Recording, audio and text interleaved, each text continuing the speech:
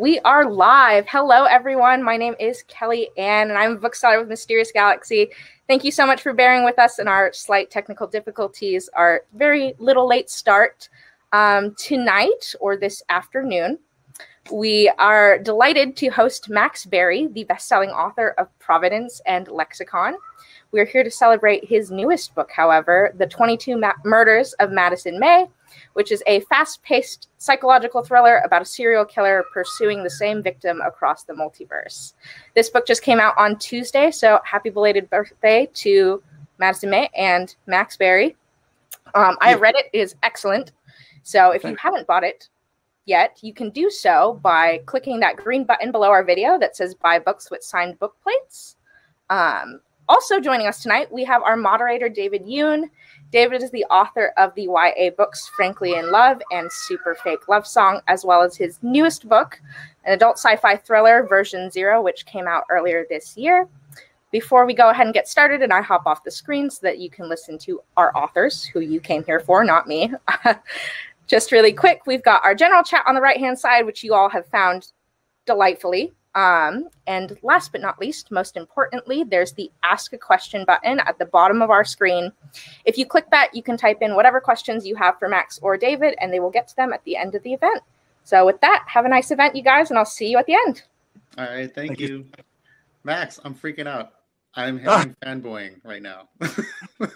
David, look, I'm so pleased to have you here hosting this event. It's a thrill for me too. I feel like we have a lot in common, which is going to come out during the course of this.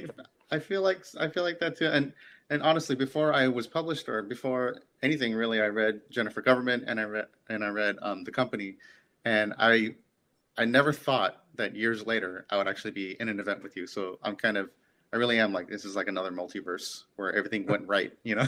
Oh, it's very kind of you to say. Thank you so much. Well, yeah, it's so nice to finally meet you virtually, and it was awesome to read your book, which I thought it was so much fun to read. It was so fast paced. I think I read it in one sitting, wow. And there's a question. I'm gonna jump to a question really quick, that talks about how mentions that it's sort of your least satirical book to date. It's a very lean thriller, and I want to get to that in a second. But first, I want to encourage everyone on here, and there's 74 of us, which is great, to ask away. Just load up the queue with questions, because I don't know about you, but I love questions. Yeah, me too. Yeah, if we leave enough time for the questions for the people here as well, that'd be terrific. Yeah. Yeah. So how are you doing? How's your? Yeah, I'm great. I'm really good. Yeah. It's just afternoon here in Melbourne, Australia. So it's actually a lovely bright day today. I know it's pretty late for people on the east coast of the US at the moment, like after 7 on the west coast. And if there's anyone who's tuning in from Europe or Asia, then it's probably the middle of the night. But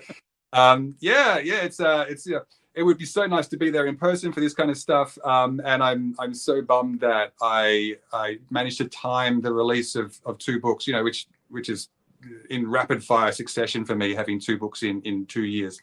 Yeah. Unfortunately, I managed to time that right at the real peak of the world shutting down for the pandemic. So that sucks. And I know I'm right there with you. Yeah. Yeah, that's right. We've been through this together. It is disappointing because I know there are some people now, you know, I've been doing this. I've had the great privilege and luck to be doing this for 20 years now. And there are some people who have been there from the beginning or from very close to the beginning who I've met multiple times over a couple of decades. And being able to see those people, is a real thrill for an author. So it's a shame I don't get to do that. And also to meet people who maybe have sort of discovered my work in the last 5 years or so. And it's always such a great thing to be able to connect with people who have found something in your work and responded to it. So yeah, unfortunately, we don't have the real thing, but this is what the world is doing now. So I guess, yeah. And there's a silver lining. Like, I don't know if 74 people is a great turnout. So we just tend to get more people in per event than we would in person, but we don't get that's true. So that's the trade-off. It's kind of a bummer. But I mean, I know where you're coming from. My book, Super Fake Love Song, and then Version 0, they both came out during pandemic. And, yes. not the same. It's not the same. But yeah. So what did you do? Like, I know for me, like beforehand, it used to be like, I feel like when I got started publishing books, doing something online was really innovative, and not many authors, maybe not many publishers were really doing anything in that space. So for me, the real breakthrough was with, I've just bumped my camera there, was with Jennifer Government. Yeah, I'm not doing a shimmy. That's my phone on the stand.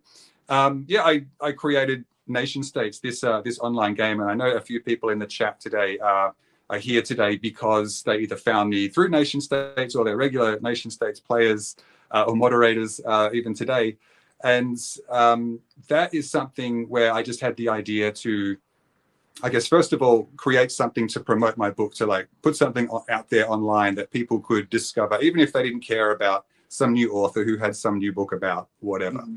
They might be interested in this, fun online political simulation game where you get to make your own country up and run it according to your own rules. So I thought, if I could do something like that online, then I'd have a little ad for my book in the sidebar, and, it was NationStates by Max Barry, and then it would provide a way to to get people to be aware that I exist and that my work, and then people who enjoy that sort of thing would be able to buy it. So that was what I was doing 20 years ago. And then since then, of course, it's all been, the promotion for a book has moved online more and more. Oh my God. I mean, you were 20 years ahead of your time, because now like doing stuff online, having side gigs and whatever, like a line of socks or I don't know what, is sort of normal for authors. We've all become wannabe influencers and wannabe entrepreneurs. But I looked at your game and I was impressed. I was like, this has been around for a while and it's still active. It's amazing. Yeah. I mean, I mentioned before that I think we have some things in common, because if you go to your website, which is davidyoon.com, I believe. Yeah. Yes. Okay. So there's like, it's got these different sections, there's your writing, but there's all these other little projects that you have done, or maybe I shouldn't say little projects, but I feel that have that in common where, we each seem to like find other things that interest us and go down a rabbit hole into, I'll create this game, or I'll, design this, as you have this note binding product. And then, that's your thing. And, it's not like you've just spent a weekend on this. This is like some sphere of your life that you poured yourself into as well. Yeah, the note binding thing was like, I got a patent for it. I started, don't ever get a patent. It's not worth it. Right. It's a huge pain in the butt. But yeah, I think you're right. Like you and I both have like different interests that just like, I feel like writing is still the core. But there's other stuff. We contain multitudes, as the kids say.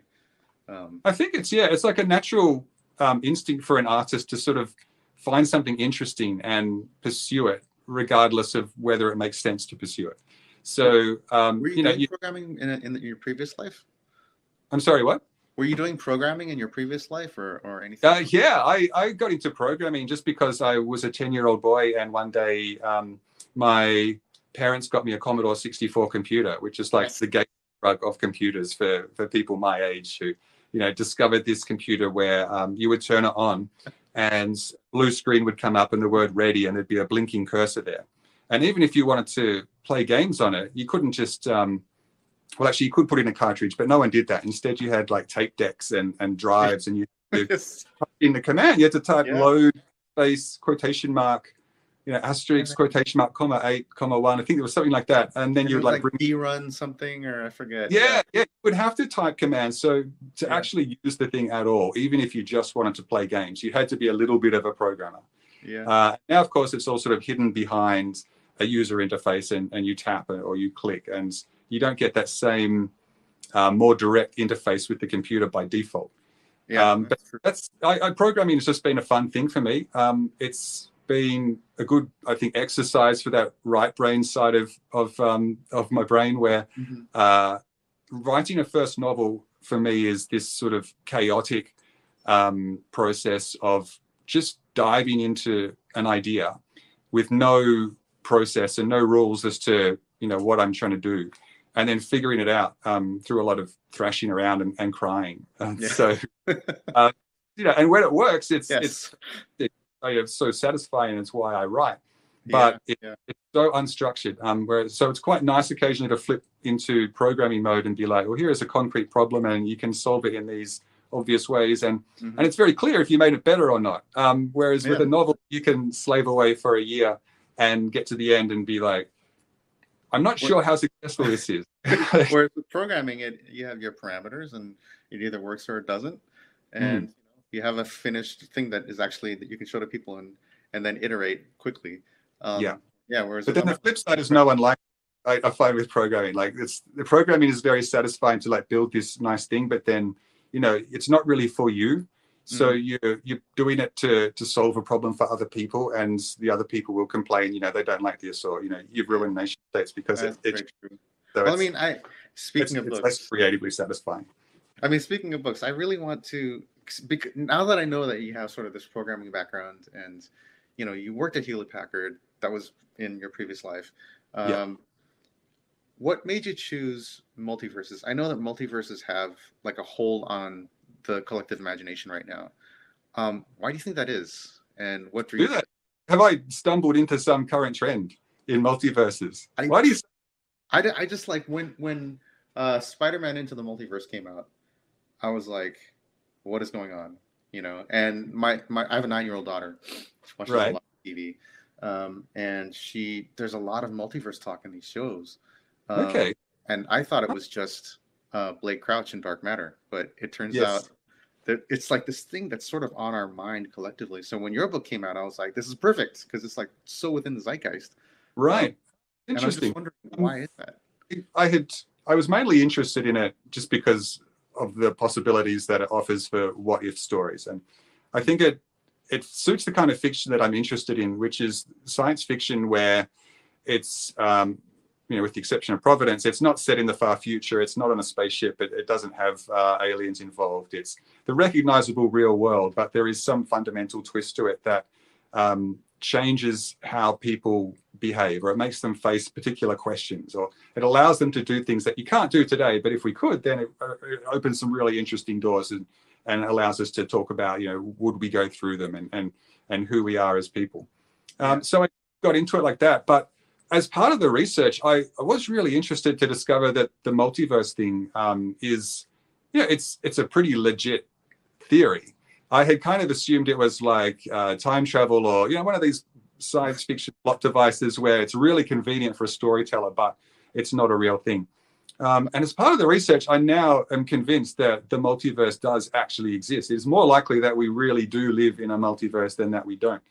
I mean, and in your book, I wanted to ask you about your research because you talk about conservation of information. Which was so compelling to me. That's the idea that you can't just plop into a different multiverse that is molten lava and just nothing else. Or like a void, because you carry information with you that needs to be transferred into the next multiverse you enter. And so it's always mostly the same with small differences. And is that a real thing? Well, that is part of the conceit that I invented. So multiverses are probably a real thing, but we'll never be able to travel outside our own one to something else. So the whole idea of like moving between multiverses is where you start to get into the realm of fiction. The funny thing though, this is part of like behind the scenes, right? So if I'm writing a novel about a multiverse, then I've got to figure out the rules that will govern how people can interact with that multiverse. So one of the things that I was trying to figure out is, so if the multiverse is real and there are countless numbers of parallel universes, then just through random chance, like the possibility that any one that you enter will be like our current one is essentially zero. Because if you can, it's very hard for us as human beings to sort of visualize vast numbers, but and we tend to assume that everything is like it is now in these other universes, but with minor differences. But probably 98% of them would be completely uninhabitable because and it would make for a pretty short book. Yeah, that's right. So as part of trying to figure out, if the book has rule A's, B, and C, then how does that affect, what things must be true for that to make logical sense? So the conservation of information idea is that when a person wants to move from one multiverse to another, and in the book, there are people who can do this, but they can't like preview a world and pick out whether it's going to be the one they want or not. It's sort of a step into the unknown. But they are able to stack the odds so that they're not about to walk into a molten lava world. By this principle of conservation of information, which means that the things that transfer have to replace something that was already there. So you can't accidentally end up in a molten lava world because you were not there beforehand. And if you're carrying a book through, then the book was not there beforehand. So it sort of filters out the vast majority of death trap worlds that you might otherwise step into. I mean, I love that like you're saying, it's multiverses are a way of exploring what ifs. It's a way of exploring all the different versions of yourself. And I know in the book, people choose which version they're happy with. I don't want to spoil anything, but does something happen in your life that inspired that story? Something that was on your mind? Or... Yeah, I've got a couple of things I'd like to say about that. It's a good question. So the what if thing, first of all, I think I took a long time to figure out this idea. I was sort of interested in it without knowing what part of it I was interested in. And it was years and years of trying the same idea in different ways before I stumbled upon one that suddenly worked. The problem I have with a lot of sort of what if alternate universe ideas is that they tend to naturally be backwards looking, in that if you were moved into an alternate version of the world and you're going to tell a story about it, then I think you sort of naturally end up in a place where you're talking about someone who had something terrible that went wrong in their life and they're trying to fix it, or there's something in their past that is different now in this other one. And I found that that wasn't the kind of story that I was really drawn to, and I was trying to find something a bit more forward looking. So the idea of a serial killer who moves between different versions of the world and is obsessed with this one woman became a more forward looking story where, okay, there's a guy who's doing something and he needs to be stopped. But in terms of like the overall idea, I think part of the appeal for me was, as someone who is now 48 and I feel like my life is reasonably set. Like I spent most of my 20s and 30s just terrified that this writing job was going to just go up in smoke at any moment. Yeah. Because that's like the reality of being an author. That no matter how well things are going, it feels like you are one bad book away from having to crawl back to your job at Hewlett Packard. Oh yes, I know that feeling. Right.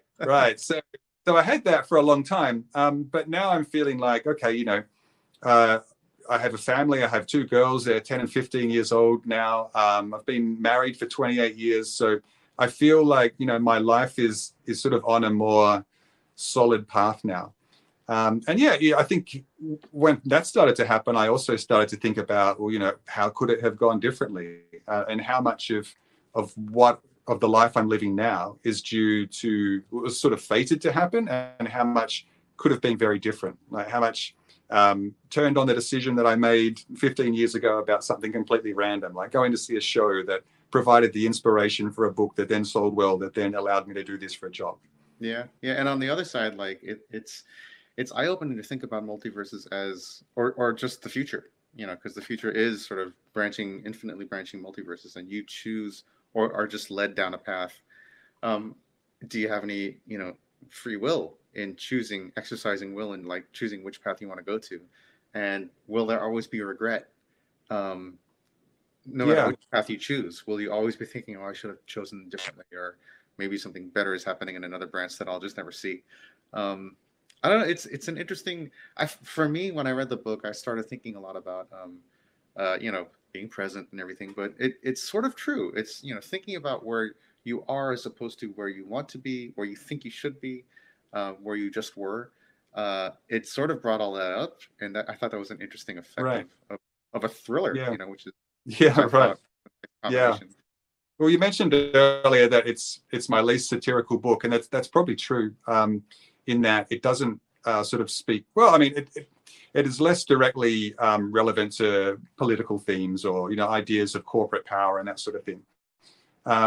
There is always, I feel like I always want to say something relevant to the world in a book, whether it's about alien invasion or whether it's about a woman being hunted across different versions of her life. I always hope that there is there is something real in that book that is worth talking about, you know, regardless of whether it's a page turner or whatever. So for Madison May, I think a lot of it was sort of not inspired by, but I felt compelled to talk about issues of women in society, the issues that women face, and it's sort of something that I had always considered myself to be like a reasonably feminist kind of guy. Like I thought I was pretty woke and all that, but yeah. And in Madison May, you have two very strong characters. You have Madison herself, and you have the cop. Right, yeah, characters. But yeah, I keep discovering that.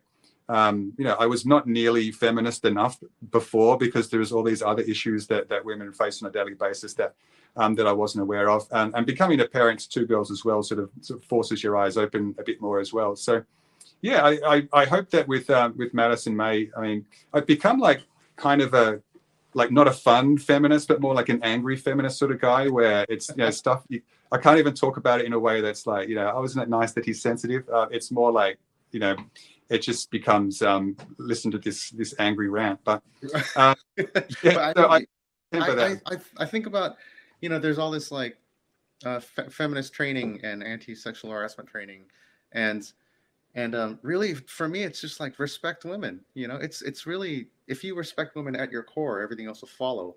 And I got the strong sense in your book, and I was just about to ask you if you have two daughters, and you just answered that you do. Right. Were you? It sounds like in a way you're sort of writing it for them to both respect them and then provide just sort of the publishing universe with more feminine role models or feminist role models for. Yeah, well, I think, you know, part of it is maybe also an apology for like the sort of person that I used to be. I mean, not that I think I was, you know, I think I did relatively well, but you know, there's the main character in this, the killer is this sort of incel type who has issues. He doesn't really see women as real people. So like you say, where, you know, it sounds simple, an idea, you know, respect women. I feel like there's a lot of dudes who think they respect women, you know, 100%, but they have their idea of what that means. And again, I think I was sort of this person, you know, as a younger man, where you sort of grew up with this entitled idea about who you are and what you want out of life. And you know, it's quite some toxic themes that sort of creep in there without realizing it. And in Madison May, there is this guy Clay who, you know, thinks that he respects women and he thinks he's in love with this woman and genuinely cares for her, but it's only on his terms. And when she doesn't meet his ideal of what he thinks she should be like, then he becomes angry and violent. So yeah, although it's, you know, that sort of stuff is like fairly deep down in the themes of the book, I do hope that it has something relevant to say in that regard. I mean, I think you did. And at the same time, it's all packaged within this very tightly choreographed thriller plot, which I was just sort of, you know, I can't help but study just the inner work. Right. Yeah. And I have to ask, are you a plotter? Like, do you map everything out at first, or are you a pantser? Like, do you write by the seat of your pants, or is it? Yeah, 100% just figure it out as I went along. So my first book, I think I never knew what was going to happen more than about a chapter ahead.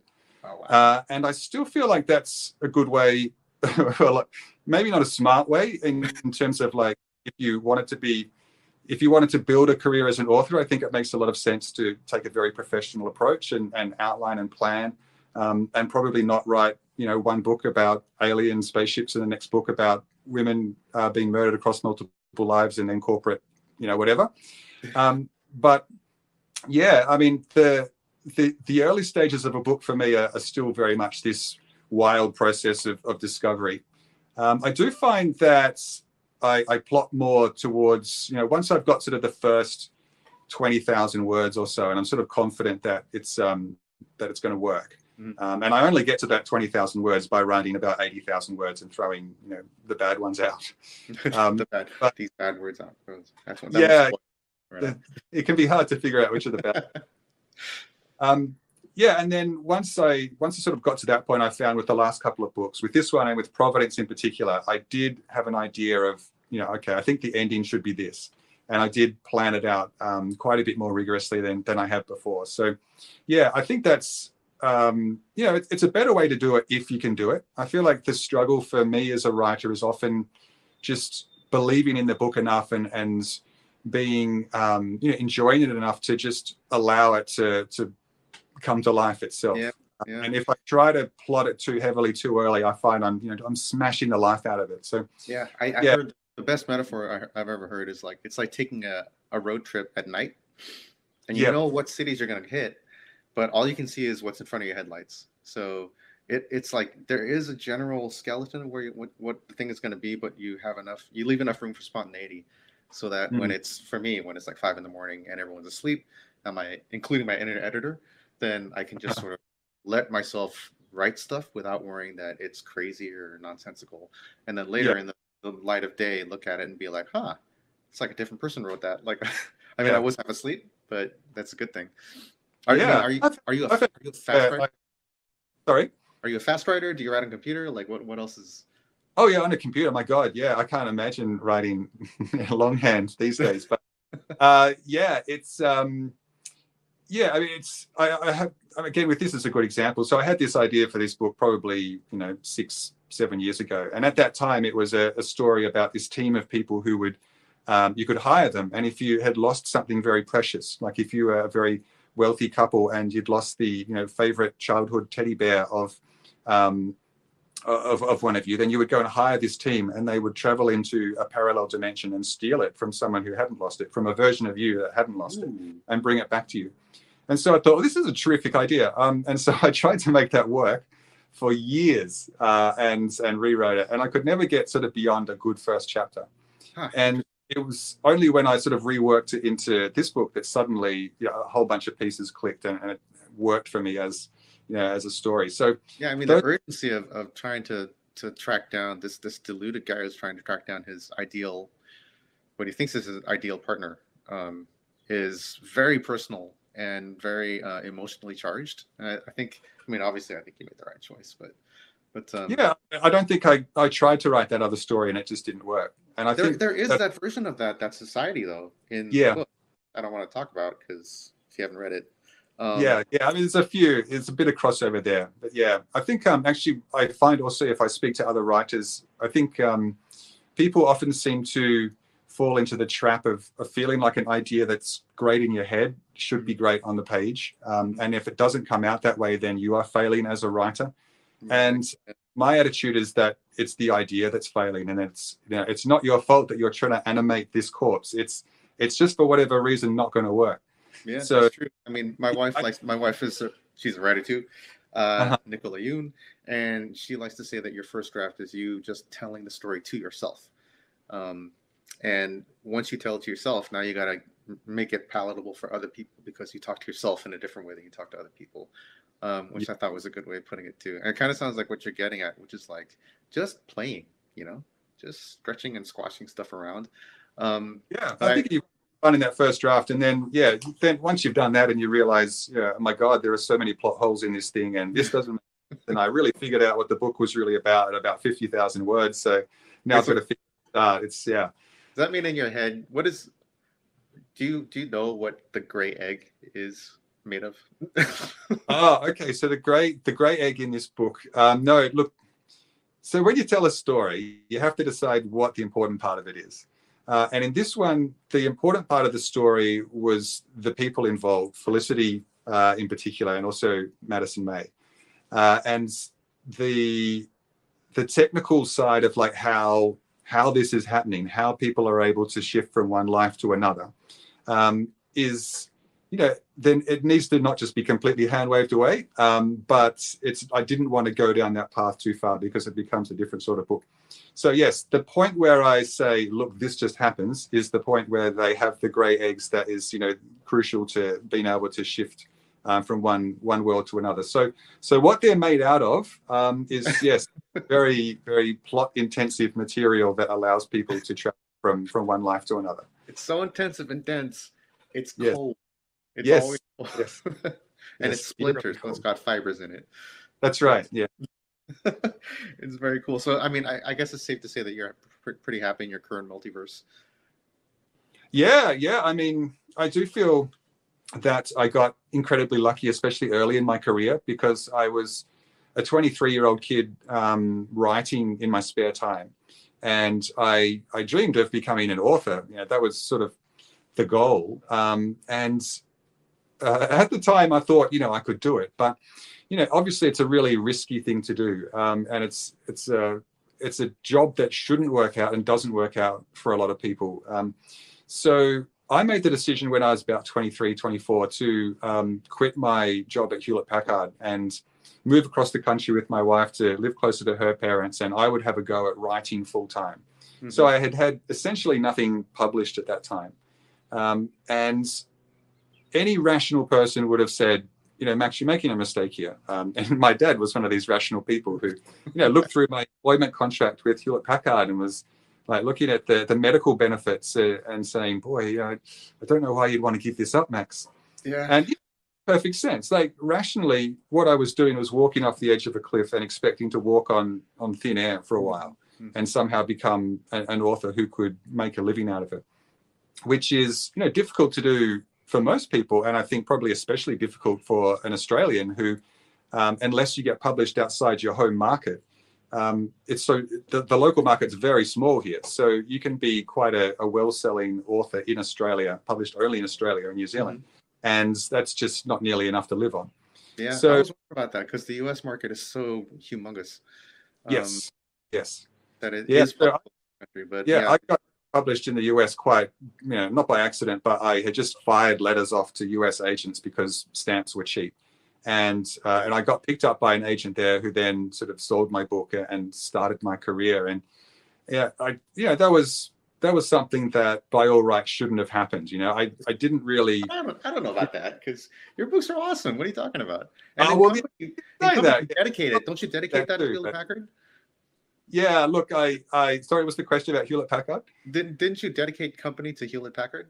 I did, yes. Yeah, I got a lot of material from HP. Yeah. So, but yeah, I mean, I feel like there are a lot of very good writers out there who have not been published, and it's not because they're not good enough writers. It's because that for one reason or another in this version of the multiverse, things didn't come together. But they will hopefully in the future, and they could have easily if things had been a little different. Yeah, there's another thread for everyone to ponder. I ponder that sometimes because I didn't get published until I was 45, and I spent a lot of time working in user experience design, so very close to programming, and for advertising and marketing. And I know you talk a lot about marketing, and I wonder if I had started earlier and had success earlier, what kind of writer would I be now, and would I be happy with that writer? Yeah. Back to the multiverse. I don't know. Yeah, so but I don't regret that much either. I feel like people tend to, no matter what we've gone through, we all, as people, tend to be like, that was a really rough patch, or that didn't work out, but I learned so much from it, and it defines me as a person now. So, which actually goes back to what I was talking about earlier, where I wanted to write a forward-looking story, and I feel like it's more true to human personality to look forward to what we can do next than to look back and say, that went wrong. It's that would be an awfully sad story too. Just someone sort of it's a bit maudlin. Yeah, I'm sure. Regret, not so maudlin. Yeah, a little bit melodramatic. But I also wanted to ask you about. I was just checking out your. Your work is really funny too, and it's very cinematic. But one thing that stood out to me, I love humor in writing. I think most everything is funny, and I was just checking out your NationStates game, and you said that politics are naturally funny. Yeah, I did write that a long time ago. I wrote that in probably 15 years ago when I probably found politics to be a bit funnier back then than I do today. Serious, yeah. Yeah, so, this is funny because it has sort of the same. So on NationStates, right, which is this political simulation game, there have been people who have come along and they'll build their own nations however they want. And there's always been people who will build nations that are, dictatorships, and they oppress their citizens. And some of those started to have more close parallels to real world right-wing authoritarian nations, especially those in Europe in the World War II era, than, we were really comfortable with. Yeah. And so, at the time I was like, well, that's so ridiculous. Everyone knows, Nazis are That's in the past. Yeah. But unfortunately, that sort of stuff hasn't gone away, and it's become, in the last few years especially, it's become sort of a real threat. And that sort of stuff I find a lot less funny and obviously ridiculous than I did at the time. Yeah. Although I'm here. I'm in the States, so last year was especially hard for me. I was just sort of confused and in fight or flight constantly. But I did find that if I got off the internet, that it would give me enough perspective to be able to find certain things funny. Because after a certain point, you got to stop crying, and the only thing left to do is laugh. Right. And that's sort of the point I reached is just this whole theater that we're doing. What does it all mean, and what's going to be the conclusion of it? There obviously is no conclusion. It just keeps rolling on. But you try to squeeze the meaning you can out of it, and the meaning is so absurd that for me, in the end, you just kind of have to laugh a little bit. I don't know. There is a gigantic truck going past my house at the moment, for which I apologize, but no worries. Look, I would love to get back to that idea that this sort of stuff was absurd, and we do all have more in common than keeps us apart and all that. But it has been an alarming time, the last sort of 4 years in particular, and the rise of sort of alt-right thinking. I think we get to see now sort of what goes around on social media, and what used to be maybe small groups of people having private discussions about is now spreading across Facebook in meme form, and just zombie ideas that persist no matter what the facts may say. So it is a shame that we've become so splintered, and that we don't seem to be able to agree on what reality is anymore. I don't know. How are you? What have you been consuming media-wise to sort of cope and just like be your companion, your comfort during this time? Well, look, for me, I mean, it's not really consuming; it's more about expressing. So I did feel the need to like go back and write a political satire, which I think probably a lot of us found some way to express it. Which is called Discordia, and that'll be published as an Audible original book a little bit later. So, there was that, which is sort of I actually wrote that quite a few years ago now, sort of 2016, 2017, in response to the idea that, like, I've always been really interested in persuasion, like how people are persuaded and how ideas can spread virus, like that sort of thing.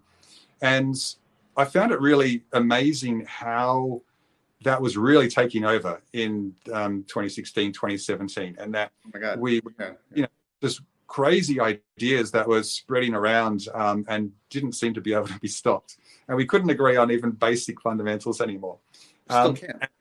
And this sort of barrage of them too. It was like there'd be one crazy idea, and before you could adequately discuss that and sort of figure it out, there'd be the next idea and the next and the next. So it was almost like a coordinated assault of misinformation that was just overwhelming people until you just shut down and you said, look, I don't want to talk about this stuff anymore. I don't want to think about it. I just want to be able to live my life. So I thought that was like an interesting situation. I wrote a political comedy about it, which was I can't wait to see it. And did you come to any conclusions, or do we have to read the book to find out? Look, I don't know if I try to come to conclusions in writing. It's there's an interesting situation. I think if you go in as an artist and you illustrate it, then you've done your job. Obviously, I have my own opinions about this stuff, and they're probably pretty clear to people who read things like Jennifer Government.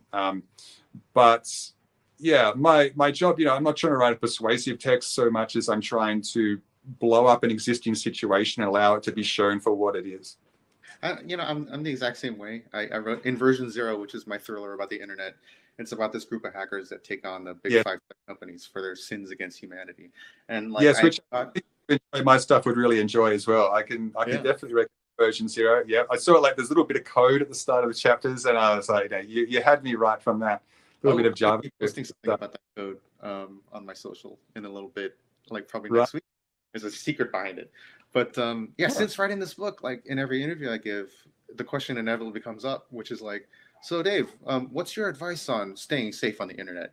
And I was like, I didn't write this book to be like a polemic on, you know, how to live on the internet. It's like exactly what you're saying. It's take a situation and just sort of explode its parts so that we can be aware of how it works and what it's made of, and then that awareness hopefully leads to wisdom. But it's a lot to ask. I don't know. It's asking about the political situation and disinformation and fake news and the breakdown of trust is a tough one, and we're so still in the middle of it. Yeah, I don't know. I'm excited to read your book. I hope it like enlighten. I know it's going to be enlightening because you're you. So yeah. Well, thank you. But are you reading anything right now? Yes. I actually just read. I read a book. It's a very short book, but you know, you mentioned company and my experience at Hewlett Packard, and there's a book called "Several People Are Typing" by Kelvin Kasuki, I believe. That's a good title. It's a great title. Yeah, it's so the whole book is basically a Slack conversation of people at work, and it's a little bit surreal, and it's very short, very hilarious. But yeah, I recommend people check that out. Several people are typing. That's fantastic. Yeah. And you're going to do Discordia. Is that what it's called? Discordia, and then Discordia. Yes, that's right. Yeah. Anything else coming up next for you? No, look, that'll do me. That'll be 3 things in 2 years, which is breakneck pace for me. So yeah, that's pretty brisk. Yeah.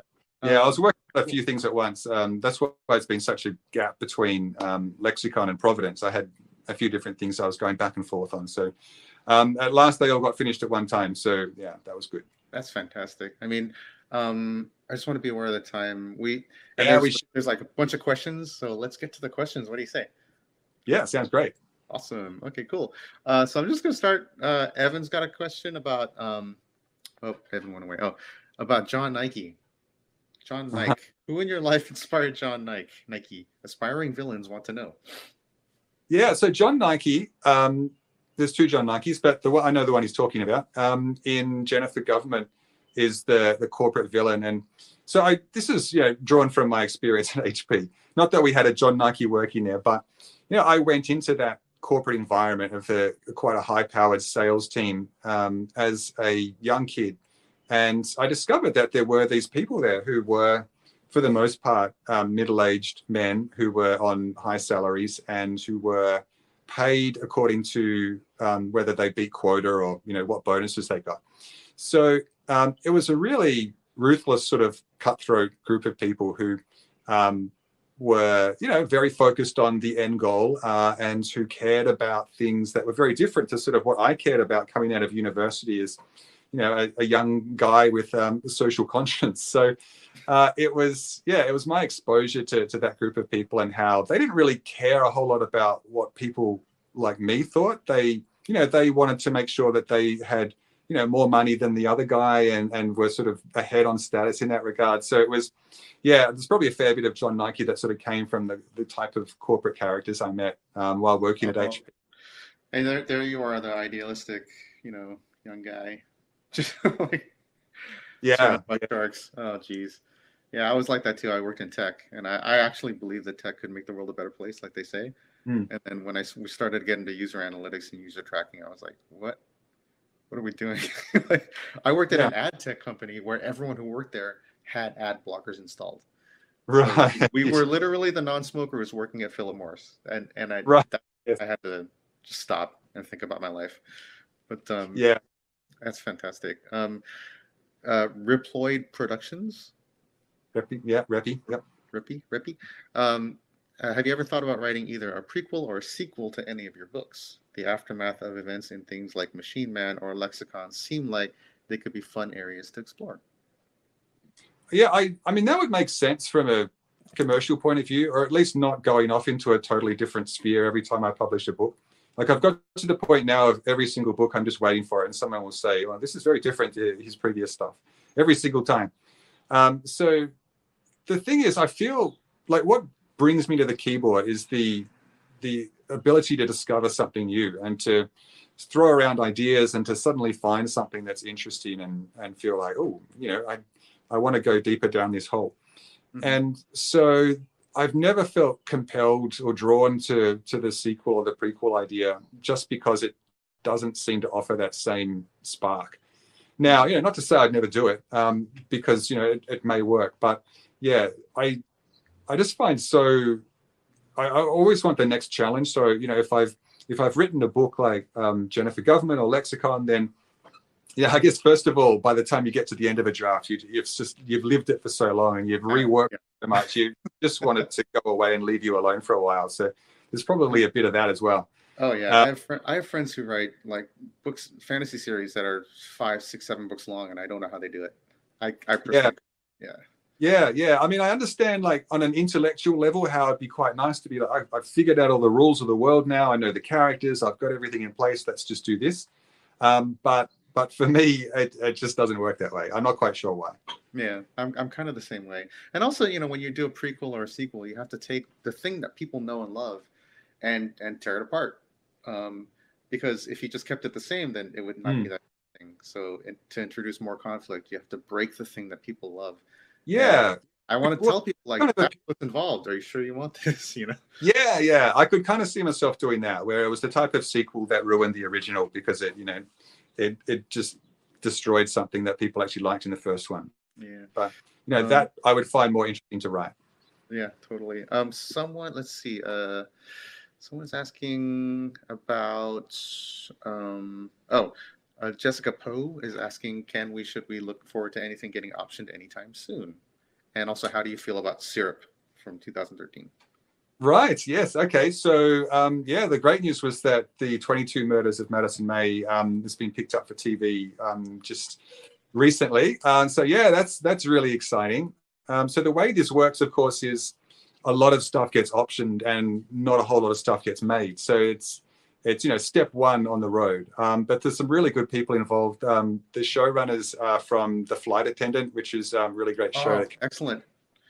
Yeah. So it's it's exciting, and there are people in the industry who have sort of been aware of my work for a while, and who will look out for my stuff now. So it's I feel really privileged that I was able to get my work in front of them, and then they've picked it up, and will hopefully make a terrific series out of it. So that's where that is at the moment. So congratulations. Oh yeah, thank you so much. Yeah, it's a thrill. So it's funny because when I got started, stuff was always optioned for movies, but in the ensuing couple of decades now, it's all about streaming services. So it's mostly about TV these days. Like the books, I don't feel have changed a whole lot, but the market has moved. So it's no longer movie. It's got to be a series. Yeah. Anyway. Yeah, so Syrup was the one of mine that was made into a movie, and yeah, that was a phenomenal experience because I got to actually go out on set. So it was like a small movie. It was like an independent movie. The budget was only a few $million. So where was the shoot? Sorry, where was the shoot? It was in New York. So I got but and it was such a surreal experience to be on set with these characters who I'd imagined while writing in my spare time as a sales rep for Hewlett Packard. No. And it felt like the whole place had been dreamed up, and all these people dressed up as people I'd imagined were from a dream. So that was really exciting. The movie itself, so I found I have no ability to objectively assess my own work, my own writing. I just sort of watched this whole movie in like a sweat, like not knowing what to make of it the whole time. But it was, it's amazing. The people did such a good job. There were so many smart people who came together, and I had also like a short cameo in this movie as well. And I was just gonna ask, the cameos. What did you do? Like, how did you? Okay, so originally they were like, what part do you want? And I was like, oh, this part here where the waiter would be good. And the waiter had like 2 lines. And then as the day was approaching and I'd been spending a few days hanging around the set, I became aware that there were probably 100, 200 people there who like all knew exactly what they were doing and it was their job. And I was like blundering into the middle, pretending to act when I had never done it before. Oh my God. I was like, I shouldn't be doing this. So I convinced them to like cut my lines because I lost a bit faith in my own ability to deliver them with any sort of confidence. And they were like, wait, you want your lines removed? The other actor, going to get more lines. And you're like, I'm a writer. I'm not like you. yeah. I'm like, it's for the good. It's for the good of the picture. I'm going to call that very noble. Yeah. So, and I did the little cameo, and that was nice. So, yeah, I have, the DVD on my shelf here, and yeah, I'm very proud of it. That's fantastic. I mean, Nikki's first two books, my wife, were made into movies, and we had cameos in those, but not anything like a waiter role, like with a close-up shot in there. That's fantastic. Right. I still aspire to, my favorite author cameo in the world is in The Handmaid's Tale, the TV series, when there's a torture scene. Yes. And someone is going to just whack the crap out of this poor woman, and they pull focus onto the attacker, and it's Margaret Atwood. Yes. And she just decks her. And I was like, that is an author cameo. Yeah. One day. I'm such a fan of Margaret Atwood as well. So that was amazing. Oh yeah, I idolize her. Okay, so question. Sorry, Greg Rubin is asking an interesting question about inspired by both Providence and NationStates.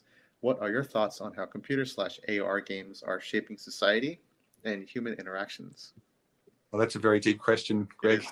Last time we have like 5 minutes. Well, I was thinking, this is sort of only a tangent answer, but I was thinking that the opening line in Machine Man is, I woke and reached for my phone and it was not there. So it's the guy who wakes up and his phone is missing. And I remember writing that line at the time, and I thought it was a good line because it suggested there was, the mindset of a person who, as soon as they woke up, the first thing they thought about was, where's my phone? Now, when I wrote this was, not a normal thought to have. But today, I am a guy who wakes up and immediately reaches for my phone. It's just, it's ingrained. Yeah. And yeah, I do think it's had a huge impact.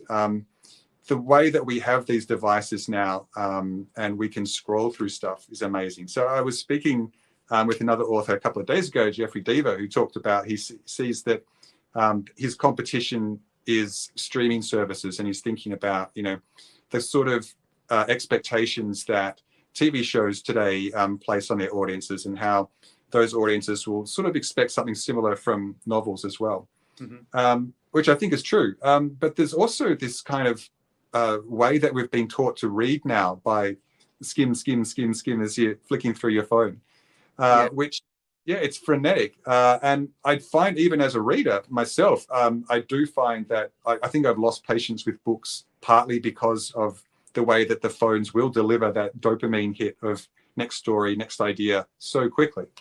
There's that I think has been quite corrosive to reading in general. And I actually have to make the effort now, if I'm going to enjoy a good book, to not have the phone nearby, because otherwise it's like calling to me the whole time.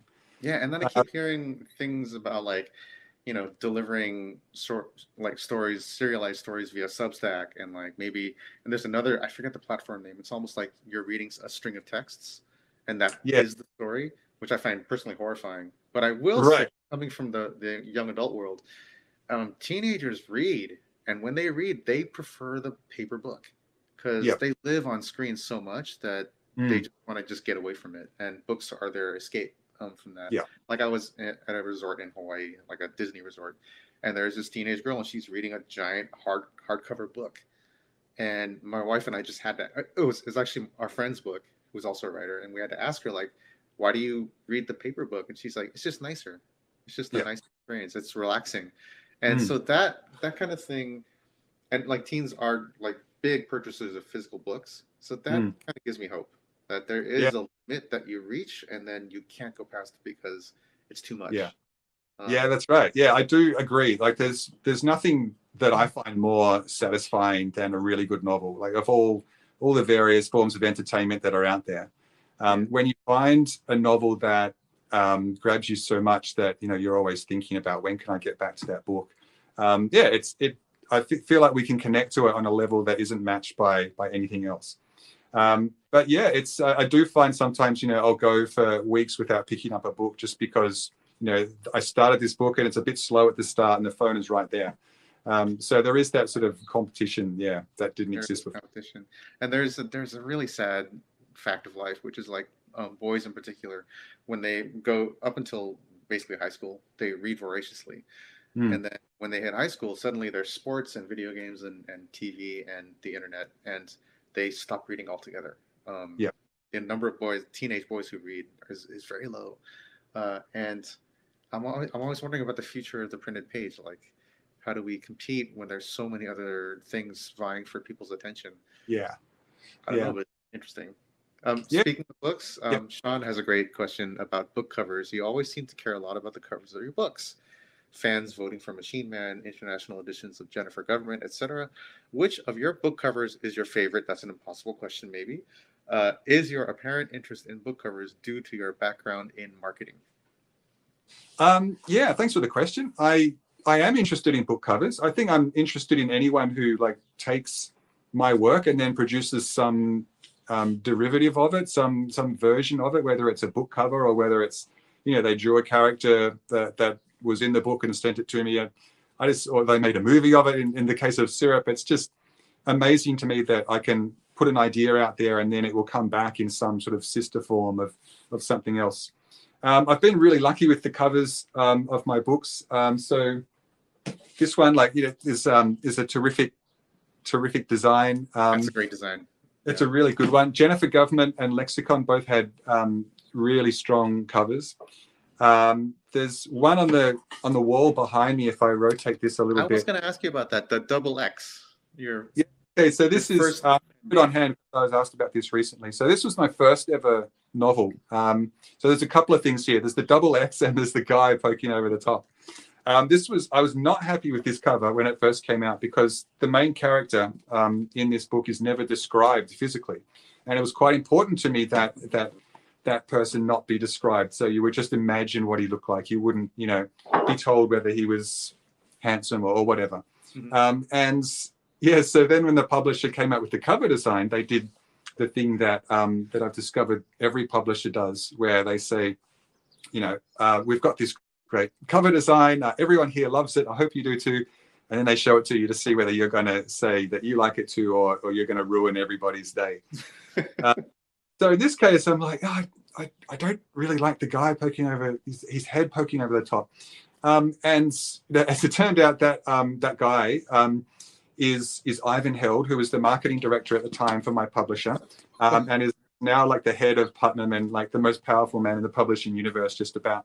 And he's very good to me. But we did have a minor squabble about whether his head should have been on this book. And it did wind up there, so I didn't win that battle.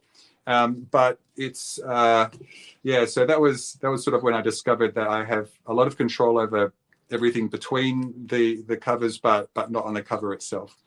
Yeah, and how does that feel? I mean, coming from marketing, like how how people talk about these sorts of things. I come from a marketing background too, so I can almost hear the meetings they're having behind the cover designs, and I'm just wondering, like, do you ever want to be part of that? I don't know. How do you feel?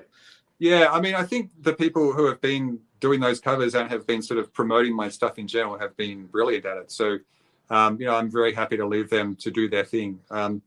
It's such a different skill set, writing compared to promoting, and I really enjoy the writing part of it, and the promoting part of it. There's parts that are amazing where like I get to go out and meet the other humans who've connected with my work, but the decisions about how to promote a book are kind of excruciating, and it's also personally terrifying where it's like your livelihood on the line, and if it doesn't go well, then maybe you won't get to be a full-time author anymore. So I couldn't say I'd want to do more of that, but I certainly have a lot of opinions about stuff, so I'm always happy to share them with publishers whether they want them or not. And we're kind of almost done, but like this is a fun question. I don't know who it is, but Dakota, of all your books, which book's opening line is your favorite? Which opening line? Gee, I'd have to think about what the opening lines were. Jennifer Government's pretty good. It's like very plotty. I think as Hack first heard about Jennifer Government at the water cooler. That's not bad. Yeah.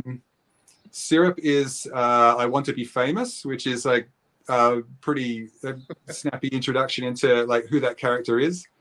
I don't think Madison May has a particular line in particular that grabs you, but Yeah. Yeah. Those are probably. I'm impressed that you remember those just off the top of your head. I don't remember my first lines. Oh, right. Okay. And somebody has a good one too, because it's something like Monday morning and there's one fewer donut than there should be. That's a good one.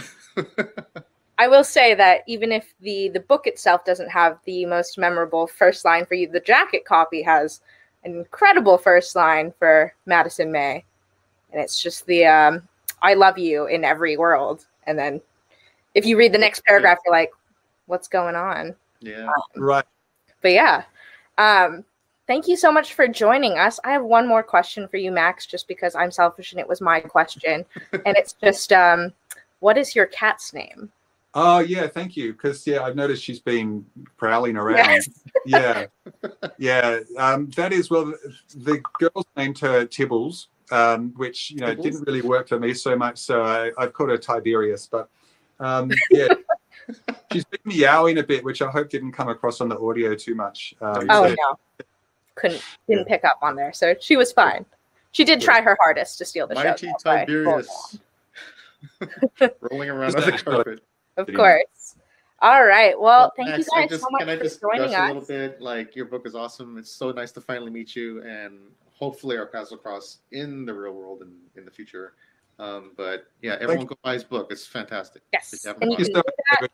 Yeah, really appreciate it. David's work is amazing too. He has the same sort of, you know, he Frankly in Love, I think, has just got this character in it that I think if you enjoy the sort of open, immediately accessible kind of writing, you know, where you get to meet someone's brain right from page one, I think that's an amazing story to read. And Version Zero is also sort of very similar to sort of the same concerns that, you know, big corporate power and technology and how it affects us and where we're going. So I think those are a couple for people to look into. Oh, yeah. thanks. Well, thank you guys so much for joining us. And with that, have a great night, everyone. We'll see you next time. Thanks, everybody. Thank you. Thanks, everyone.